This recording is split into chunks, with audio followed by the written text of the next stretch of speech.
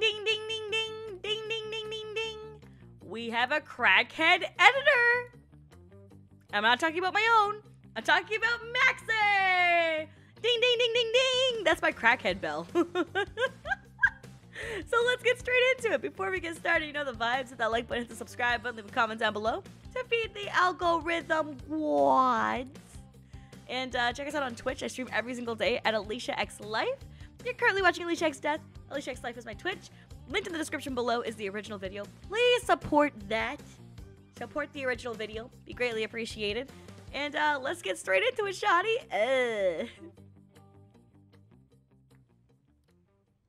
I swear to God, if you throw me into that portal, I will fuck you. You were never one of us. Okay.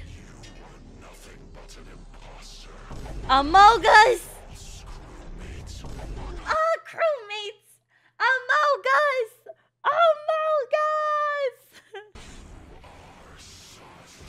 Sus. Sussy bakas. Doom Eternal is a game with so much testosterone dripping from its orifices that it caused me to create a son via mitosis. In this adventure, you play as John Doom, a man stricken with irrationally severe autism who does not consider or think through his actions and effects on other people. And in his quest to save mankind, kills God, and Satan God, who is also himself, if this in-depth and engaging. Satan God, who's God, I gotta kill because I gotta kill God, but to kill God, to kill myself. Yes, sir. Hardcore male gameplay sounds appealing, then I've got the game for you. This game is of course the sequel to the critically acclaimed Doom 2016 with a few key differences. Ain't no way he put Sonic on there. I'm going to shit yourself.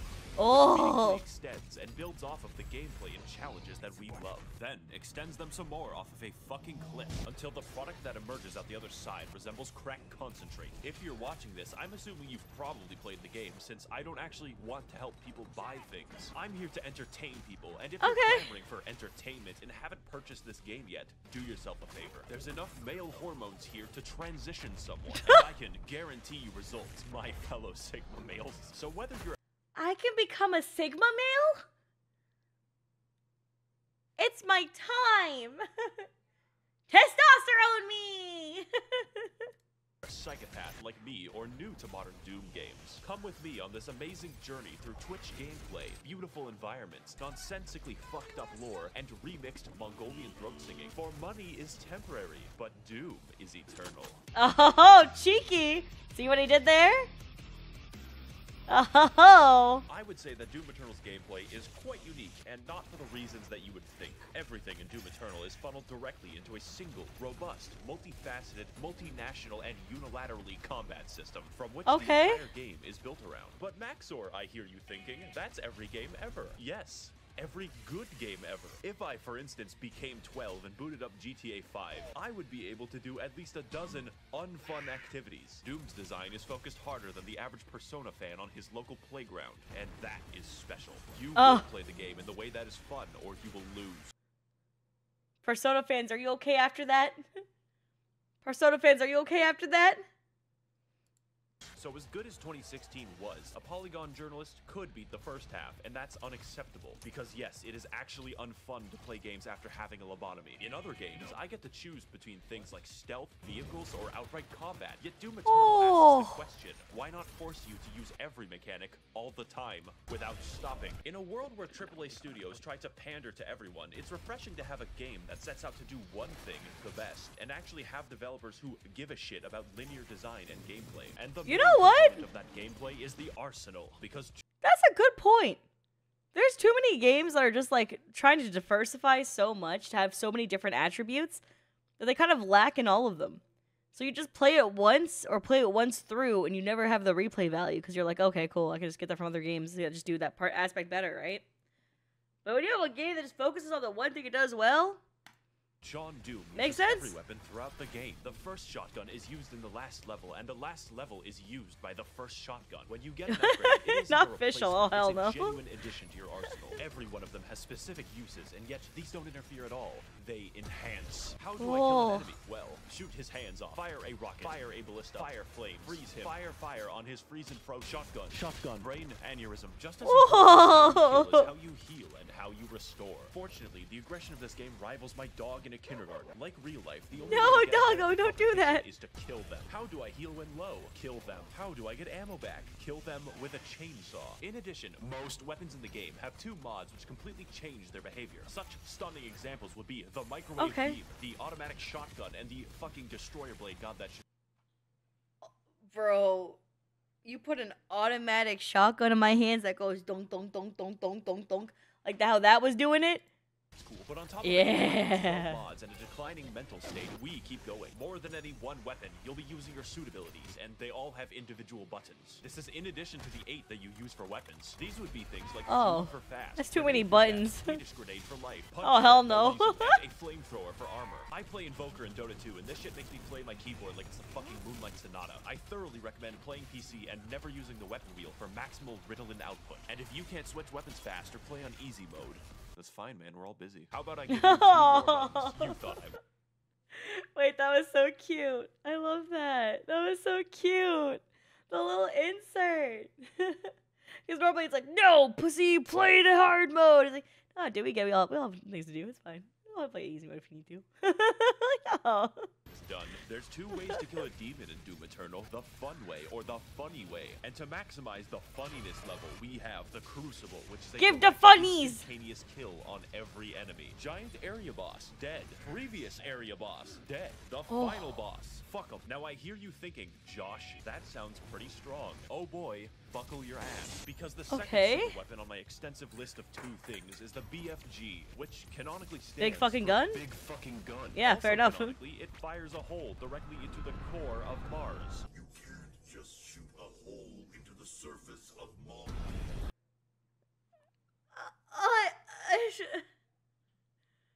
You can just have that? What?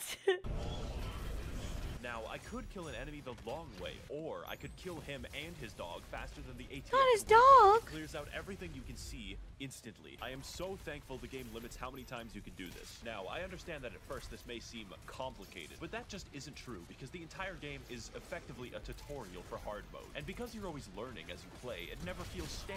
Doom even lets you choose what stats and runes to upgrade. I spec'd entirely. But that's like the nice part about what I was talking about before, where it's like replay value is something that's super underappreciated these days. Like I feel like a lot of the guns, not all of the guns, a lot of the games that we play are meant for you to play over the amount of play time so that you can't return it, but never play again. And it fucking blows, man. Like I hate that there's like so many games that don't have replay value. But then you have these awesome ass indie companies that are coming out with goated games like Baldur's Gate, where you can keep replaying that for the rest of your life and always have some new shit going on. You know? And it's like, damn, when some companies do something right, they do it damn right. There's too many that are like focused on their microtransactions for them to be successful. And it's like live service games, I feel like are the ones that tend to care about their longevity a little bit more because of the microtransactions. But I feel like any game that's like a standoff game or a standalone game doesn't get the love. Baldur's not indie? Yeah, I mean, I could... yeah, you're right. I shouldn't call it indie. I consider it to not be the same style, though, as, like, say, Microsoft putting out a game. Or any Microsoft conglomerates, right? Yeah, it's an AA studio at best. Yeah, like, I'm considering AAA versus, like... AAA budgets are very different. Not AAA is fair. Okay, I think that's... Okay, that's... If we're gonna get into the semantics of it, sure, right? Because there's no way that you can be, like... Bandai has the same budget as, you know what I'm saying? Because Bandai has stupid fucking money. And, like, listen, almost every game company that's AAA has stupid fucking money, right? Like, look at Microsoft. Microsoft bought out so many companies. Activision, stupid fucking money, right? And all those games that we have coming out currently are just so ass. Then you have things like Helldivers, even Lethal Company, which is kind of dying out a little bit right now. But... I think it's because, you know, popularity dies down over time when new games come out. But I don't think People that was a true indie game. That's just one dude who made that. So it's like, you have games like that with such high replay value, and such nuance, and such care and devotion into creating their game, into elevating their game, that you just don't get all the time anymore. I think a good example of that, to be honest with you, which is gonna be a super hot take, and people gonna get mad about it. Don't do it. Look at the PS5 exclusives. Tell me if you've played a PS5 exclusive and actually gone back and replayed it more than once. You haven't. You played it the once, you beat it, and then you put it into the goddamn dusting drawer for the rest of your life. Super Hot did not come out this year. Ain't no way you're like, oh yeah, let's mention stuff that didn't come out this year. We're talking about this year, dude. Chill. Hello?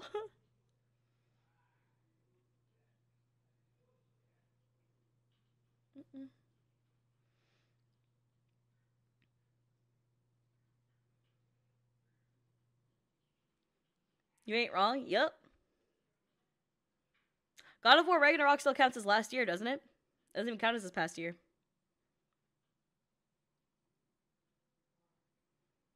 Think of this past year.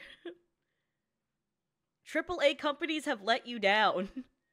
And continue to let you down. And buy out big-ass IPs and then fail you again. You gotta rely on the companies that aren't the AAA studios. Because AAA studios don't care about you, man. They know you're gonna buy the game. They don't care if you keep playing it. They want you to buy the game, play it, then drop that shit. Why? Because you already bought it. We don't need to do anything else anymore. That's it. Xbox has been letting you down for a decade. Yep. So that you buy the next one, yeah. What about quadruple A games? Bro, what was it? What game was that? The one that was like, we're quadruple A? What was that game? It's like that ship boat game, something with bones or something? Anyone know what I'm talking about? Oh, Skull and Bones called themselves quadruple A. Get the fuck out of here. Quadruple A. Take that money up your ass and blow it, dude. Fuck you. No, you're charging quadruple A prices. That doesn't make your game good. Just means you're charging more. I fucking hate that.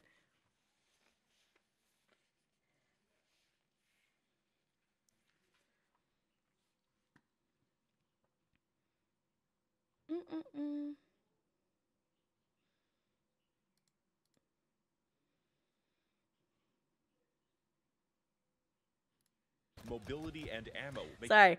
For YouTube's probably like, yo, dude, this is a long pause and tangent. I'm sorry. This is how I do live streams. I'd be chilling. I'd be going off topic, having conversations with chat. You know what I'm saying?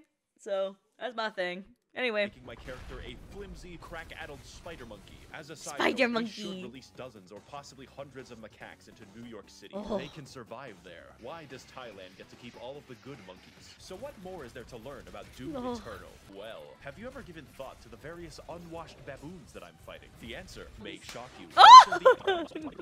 As you may have guessed, there are at least 3, perhaps 4 demons in the game, which is a lot for someone who is a small, blonde anime lolly such as myself. But it's the variety of I love that for him.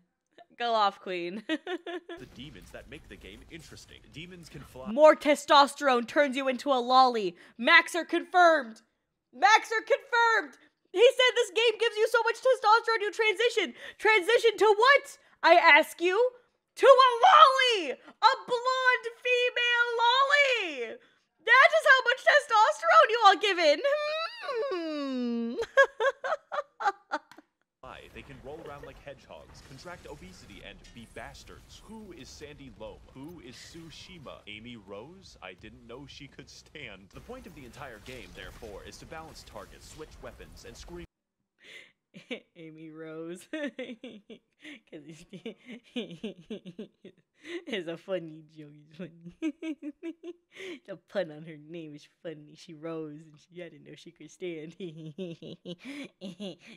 My brain is simple. It lacks the wrinkles to enjoy other things, but it enjoys that joke.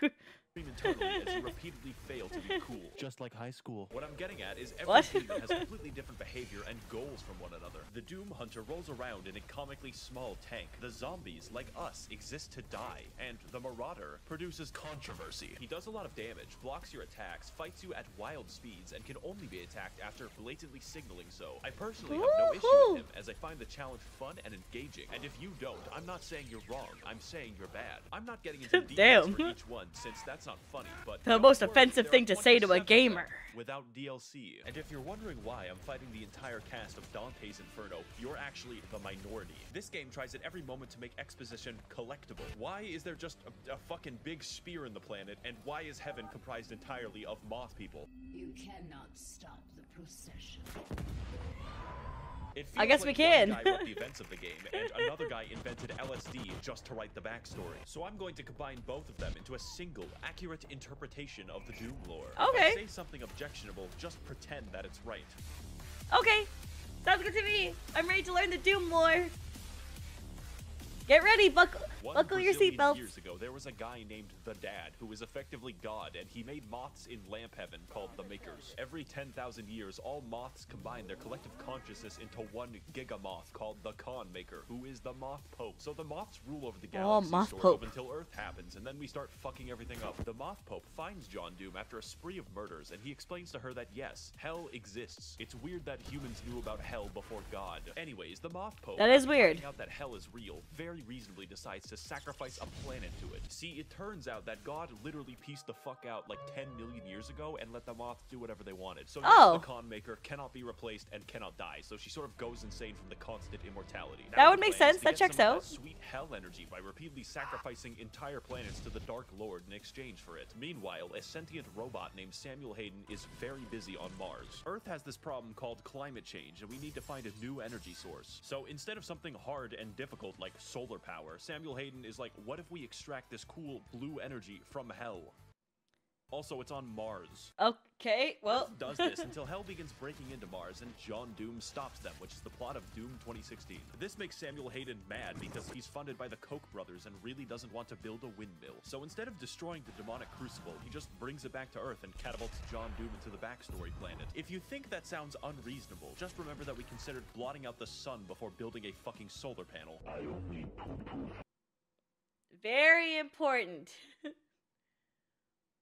Why build solar panel when we can extract hell's fumes to suffice? Yes. Yes. You just hear one motherfucker in the government and the US government go, well, I don't believe in solar energy. I don't approve of that environmentally friendly nonsense. That mythology of the environment. I say that we grab hell flames and use that shit on the planet. We are entitled to it as Americans. Alright, well, fair enough. Let's go.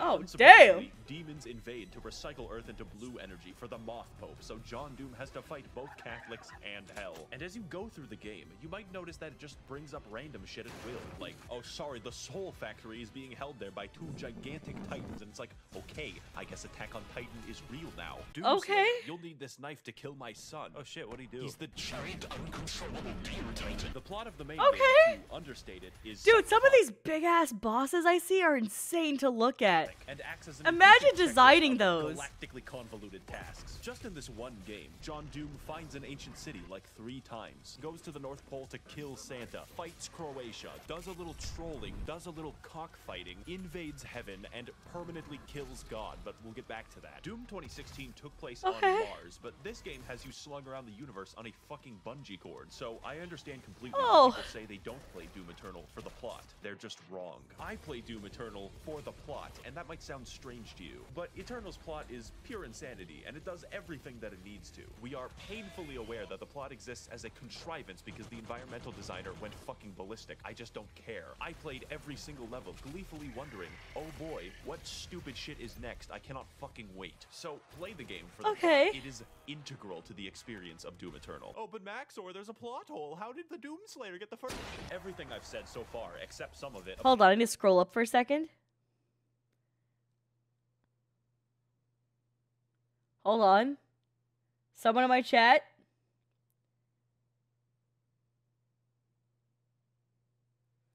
Applies in full partially to the base game, but Inaccurate. It does not include the Doomslayer's true source of fury. The demons killed his pet rabbit Daisy. Alright, just trying to find the person who commented about that earlier. Alright. Because then this just happened. And I was like, play the game for the plot. It is because then he said this. Oh, but Max0r, there's a plot hole. How did the Doomslayer get the first? Everything I've said so and I saw Doomslayer in chat, and I was like, wait a second, I gotta find this person. far, except some of it. Daisy's best rabbit? To the base Love game, that. But there's $40 reduce of DLC where the gameplay is faster, the challenge harder, and the plot somehow even fucking worse in all the right departments. 2016 was flawed. Eternal is Usain Bolt, and the ancient gods is fucking Venezuelan inflation. You thought it was over when John Doom beat the demons and destroyed all of heaven, but you were wrong. That's just the beginning. And with both I fucking love Max0r, DLC man. now fully out, my recommendation cannot be understated. Let's get into why, and more importantly, what. Part 3. The Ancient Gods. This section of the video is going to be different, far more structural, and aligned with the plot of the DLC. Because the gameplay isn't what's new about the product, it's the challenge and the story. I originally wrote an entire script for this and then trashed it because it doesn't truly communicate how this DLC drove me to insanity, and I hard cope by simping for 2D women. I will tell you there's a very big gameplay change, but the point of the DLC is more of what's amazing. If you like Doom Eternal, you will like the DLC. Period. Okay, so Samuel Hayden. You might know him for his various appearances on political YouTube debates advocating for carbon positivity. It turns out that he's not a robot. He's a fucking angel. Also, John Doom's Alexa is God. That's not a joke or exaggeration. His name is Vega, and he's the physical remnant of God's consciousness in AI form. So Samuel, now a fucking divine being, wants you to revive him since both God and Satan are trapped in volleyballs. At this point, the video can't count as spoilers. Does that mean I can spike God?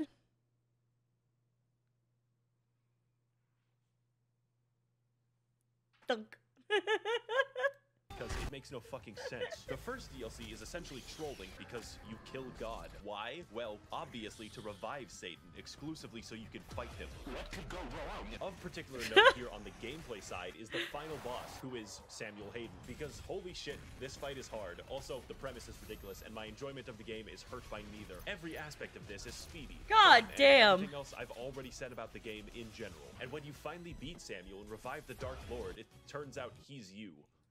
Yeah, the only thing in the world that could possibly kill John Doom, himself.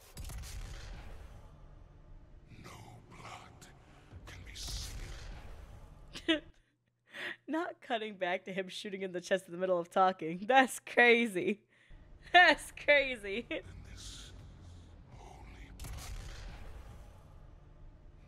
So now the not you decides to go to hell where we all belong, and the second DLC is just chasing him. This is of course where the testosterone moves into critical levels. How does one get to the capital city of hell? Well, that's a great question. First of all, go to the planet of Argentinur, light the bat signal, learn how to train your dragon, go into the giant spear that pierces the entire planet for some reason, get the key to the Gate of Divoom. Now go back to Earth, traverse the Last of Us 2, and find the Gate of Divoom. But before I get to the final showdown with Crash Bandicoot Twin Sanity, there's some cool gameplay I want to talk about. You have a fucking hammer in this DLC, primarily used to defy the laws of gravity. I like hammers. Everything in the game. Health? No problem. Ammo? Absolutely. My deepest, darkest urges? Yes. As I used this, I became more obsessed with hammers than Bob the fucking Builder. And there's plenty of demons to use it on, since the DLC adds a shitload of reskins. For instance, the Spirit is a congealed amphetamine mass that makes every infested target 3 times faster. Microsoft's Pinball, who is fun to fight, I promise. Speedy boys! And the Blood Makers. They are my original OC. Do not steal it. So now that we've reached Cleveland, it's time for the DLC to gain status. Gone you in the background. This is the culmination of all of our work. The final battle against Satan himself. And holy shit, you can feel it. When the Sentinel army shows up and everyone's ready to kick ass, you just can't help but feel like your dick is being tickled. Cleveland lives up to the hype too, for once, because it's a non-stop battle of epic proportions right up until the final boss. This is a universe Holy which implicitly shit. acknowledges your godlike power by making the only credible threat to you your identical twin with red eyes in a Gundam. That is called fucking gameplay. And it's a beautiful send-off right up until the man himself, who awkwardly waddles around the arena like a penguin, but that's fine, the fight is still cool. Oh, damn, he punched the mess out of him. God Wow, damn. you know, it's so sad that Steve Jobs died of Ligma. Who the hell is Steve Jobs? Ligma balls. Oh. Got him!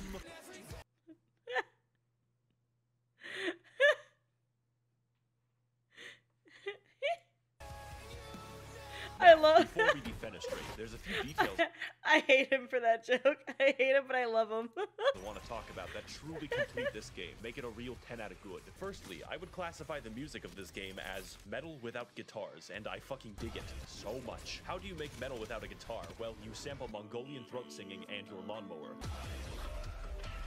It just sounds so good. Normally, music isn't very important, but it's so good that it becomes important. And the role it plays in setting your mood is vital. Also, the main composer, Mick Gordon, like me, watches virtual YouTubers every waking second of his day. Great minds think alike. In fact, most of the music in this video is just Doom Eternal soundtrack. Guess you'll have to rewatch it over and over again to really listen. Didn't he have like big issues at the company where they wouldn't pay him? And they were like gonna release the Doom Eternal soundtrack as like an album. And they like fucked him over completely, but they painted this narrative that he was the problem. And then he was just like, hey, this is what actually happened. And everyone's like, oh shit, my bad, bro. Yeah, god damn. Finally, What this the game is hell? really good. Not in a, oh wow, look at all these particles I'm stroking out way. It's more like, how does literally anyone have time to model all of the geometry in the game? It is unreal. It is so downright inspired that it makes you feel bad while playing it. Doom Eternal is such a fast and pulse-pounding game that it's like sprinting through the fucking Louvre. How am I supposed to appreciate the Mona Lisa when My brain just started lagging. Hold on. Okay, how do we appreciate the Mona Lisa win? looks like this? Should you buy the game? Yes. Yeah, see, my brain started lagging, and then that happened, and then okay, yeah. Nah, it checks out. I am very biased. If speed and action is what you crave and you want to induce cardiac arrest early, this is your game. I would like to thank the Demonic Brotherhood funding this channel in exchange for their souls. If you would like to engage in blood sacrifice on my behalf, you can head to my Patreon to learn more. Thank you all for watching, and of course, run. They're coming.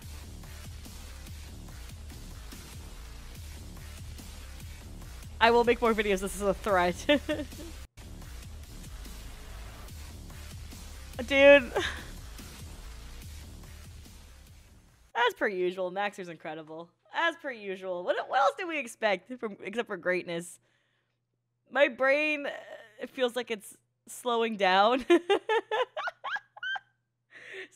I'm like, no, it happens every time. Who am I kidding? Every time I watch a Max0r video, my brain's like,